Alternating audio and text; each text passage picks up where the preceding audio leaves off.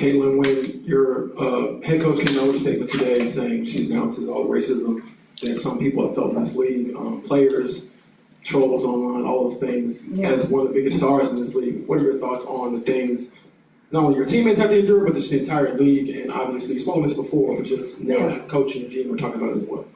Yeah, it's definitely upsetting. I don't think nobody in our league should be facing any sort of racism, hurtful, disrespectful, hateful comments and threats. Those aren't fans, those are trolls, and it's a real disservice to the people in our league, the organization, the WNBA. But there are a lot of really good fans, whether they've been fans for 20 plus years or whether they're new fans in our league.